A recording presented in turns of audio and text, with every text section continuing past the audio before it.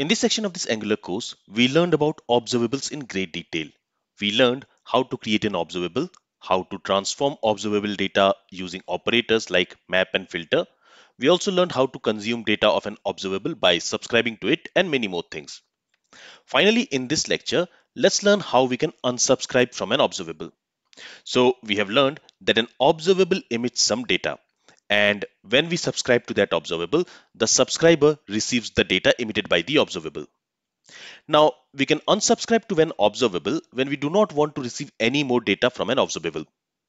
Let's try to understand it with an example.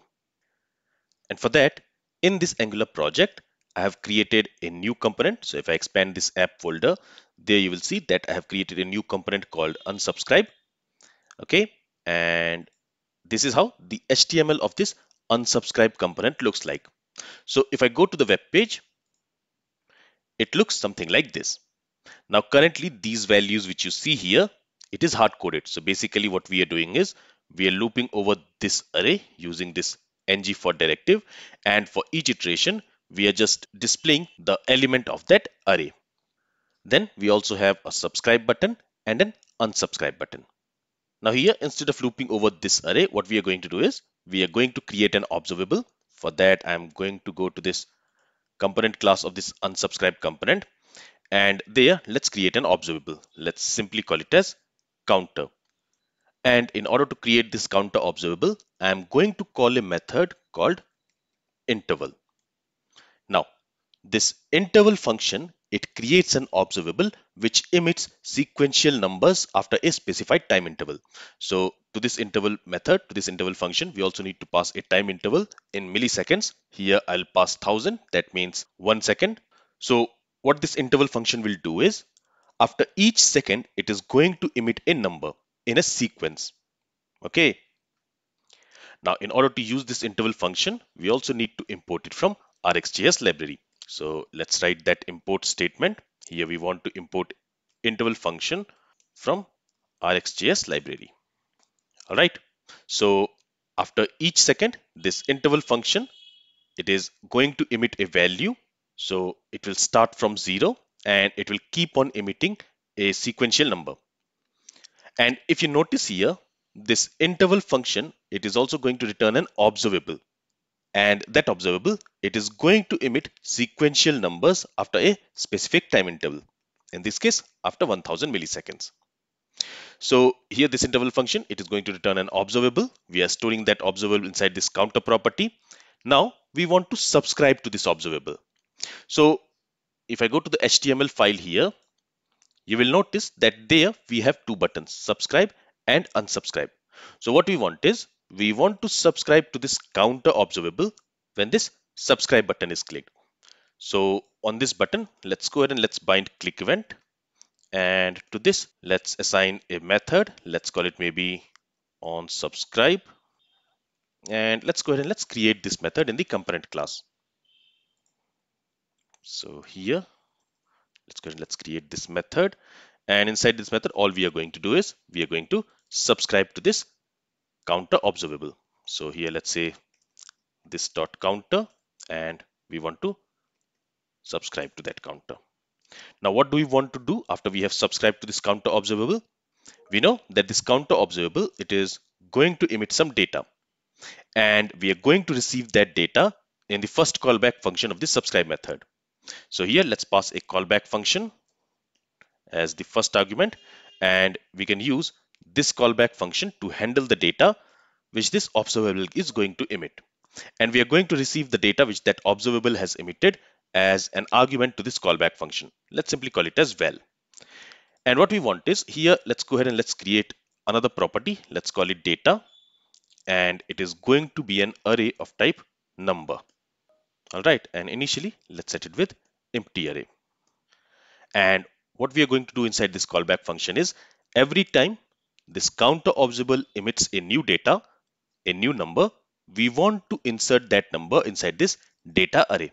So here we'll simply say this dot data dot push. And what do we want to push here? We want to push the value which the observable has emitted. All right. And now in the HTML, Here, instead of looping over this hard-coded array, we want to loop over the data array. Now keep in mind that this counter observable, it is going to emit the sequential number of data indefinitely. It will not stop. It will keep on emitting the data indefinitely. And let's actually see that. So let's save the changes. Let's also save this file. Let's go to the web page. And currently you will see we don't have any data. As soon as I click on this subscribe button, we will be subscribed to this counter observable, and this counter observable will start emitting the data, and this subscriber will start receiving that data, and we will see that data displayed here. So when I click on the subscribe button, you will notice that after each second we are receiving a new value, and this value keep on going. This observable keeps on emitting the data. It is not stopping at all, as you can see.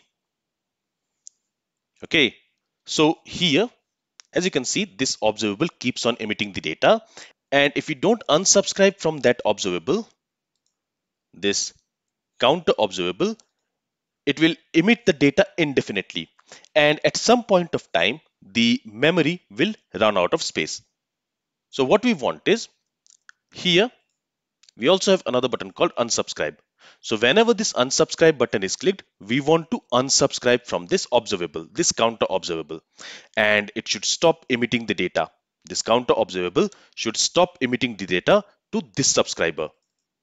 For that, on this button also, let's go ahead and let's bind click event, and to this let's assign a method. Let's call it on unsubscribe. Let's go ahead and let's create this method in the component class. So here let's create that method, and now what we want is, here to this counter observable we have subscribed. Now when this unsubscribe button is clicked, we want to unsubscribe from that observable. So first of all, what we need to do is, this subscribe method, it is going to return an observable, as you can see, and we want to unsubscribe from that observable. So what we need to do is, let's create a property here. Let's call it maybe subscriber1. Okay, and here whatever observable this subscribe method is going to return, let's go ahead and let's assign it to this subscriber1. For that, let's say this dot subscriber1 equals, and this subscribe method is going to return us an observable. We are assigning that observable to this subscriber1 property. Now inside this on unsubscribe method, what we will do is, we will access that subscriber1, and from that we will unsubscribe, and that's it.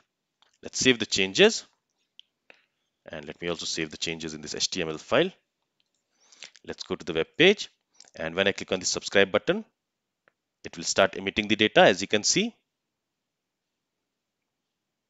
And as soon as I click on this unsubscribe button, it will unsubscribe from that observable, and now you can see it is not emitting any more data. All right, if I subscribe again the subscription has started and data is being emitted from 0. And as soon as I click on this unsubscribe button, it has unsubscribed from that observable again. So this is how we can unsubscribe from an observable using this unsubscribe method. Now here currently we have only one subscriber, but we can also have multiple subscribers, right? For example, here let me go ahead and let me copy this div 2 more times. Okay, and what I'll do is, here I'll say we want to display the data stored in data1 array. Here we want to store the data stored in data2 array, and here we want to store the data stored in data3 array. And in the component class, let me go ahead and let me create the data1, data2 and data3 properties. So I'll copy it and paste it 2 more times. Here I'll call it data2, and here I'll call it data3. All right, and here we want to push the data in data1 array. Now for the second div also, we have this subscribe button. So here what I'll do is, I'll call this method as onSubscribe1, and here I'll call it as onUnsubscribe1. Here let's call it as onSubscribe2, and here let's call it as on unsubscribe 2. And here, let's call it as on subscribe 3 and on unsubscribe 3. Let me go back to component class, and here let's call it as on subscribe 1. Let me copy it and paste it 2 more times. Here I'll call it on subscribe 2 and on subscribe 3. And here, instead of pushing the data in data1 array, we want to push the data in data2 array. And here we want to push the data in data3 array. In the same way, for this unsubscribe also, let's call it as on unsubscribe 1. Let me copy and paste it 2 more times. And here, what we will do is we will create 2 more properties. So here we have created subscriber 1. Let me go ahead and let me create 2 more properties, subscriber 2 and subscriber 3. All right. Here I'll call this one as subscriber 2, and here I'll call it as subscriber 3. And in the on unsubscribe method, in the first on unsubscribe method, we will unsubscribe from subscriber 1. In the second on unsubscribe method, let's call it as on unsubscribe 2, there we will unsubscribe from subscriber 2, and here let's call it as on unsubscribe 3, and there we will unsubscribe from subscriber 3. All right, let's save the changes. Let me also quickly verify we have done everything. All right, now let's go back to the web page. So, all right, let's also change the HTML a little bit. So, all right, here, let's call it as subscriber 2. And here, let's call it as subscriber 3. Let's go back to the web page.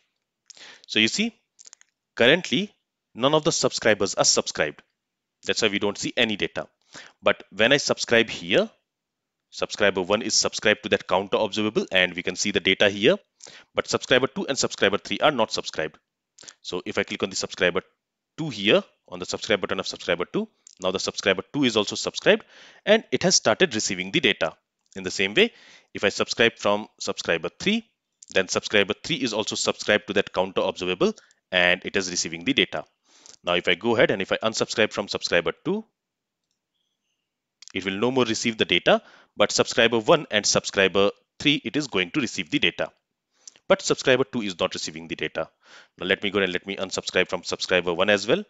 So now subscriber 1 is also unsubscribed from the counter observable. So now it is also not receiving the data. But subscriber 3, it is still receiving the data because it is still subscribed to the counter observable, right? But as soon as I unsubscribe here, it will also not receive the data anymore. So we have learned that an observable emits the data only if there is at least one subscriber for that observable. So this counter, it is our observable, and initially it has no subscribers. This counter observable, it will have a subscriber when any one of these subscribe buttons for these subscriber will be clicked. And after that only, this counter observable, it will start emitting the data. So an observable emits the data only if there is at least one subscriber for that observable. And we already know this from our previous lectures. So keep in mind that in order to subscribe to an observable, we use subscribe method, and this subscribe method also returns an observable. And we can assign that observable to a variable or a property which we can use in future to unsubscribe from it. And in order to unsubscribe from an observable, we use unsubscribe method. All right. So in this section, we learned in great detail about the observable and some of the operators and important methods of RxJS library. Now, it is not possible to cover everything related to RxJS in this Angular course, but I have covered the most important topics of RxJS library in this section. Now, if you want to learn more about RxJS and its operators and methods, then please let me know in the comment section. If I get at least 100 requests, then I'll start creating a new playlist completely focused on RxJS library with all important concepts. So this is all about observables, how it works and how we can use it in our Angular application. Now, as I have mentioned earlier in this section, generally we don't create an observable by our own. We simply use an observable in our Angular application, which we get by, for example, making an HTTP request to the server. So In that case, the server is going to give us some data with the response, and that data we will receive as an observable. So we can work with that observable with the concepts which we have learned in this section. This is all from this lecture and from this section. If you have any questions, then feel free to ask it. Thank you for listening and have a great day.